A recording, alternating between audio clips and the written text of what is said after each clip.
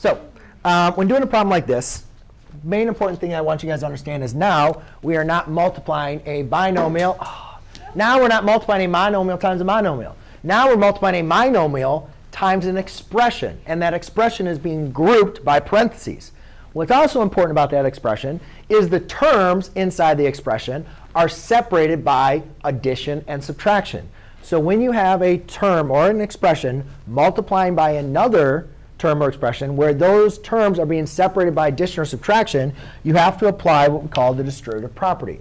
And the rule for distributive property basically states when you have a term outside of that, you have to multiply that term times all of the terms on the inside.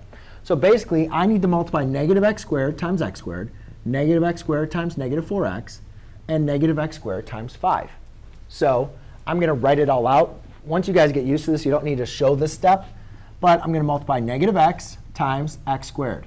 Multiply negative x times a negative 4x.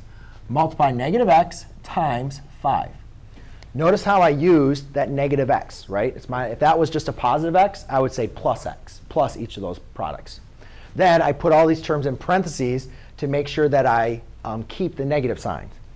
Now, negative x times x squared, add the powers, negative x cubed. Negative times negative is a positive. X times x is a positive 4x squared, right? You add the powers. Negative x times 5, that's a variable times a number. So that's just going to be a negative 5x. Anybody have any questions? OK. Because now I was going to do that.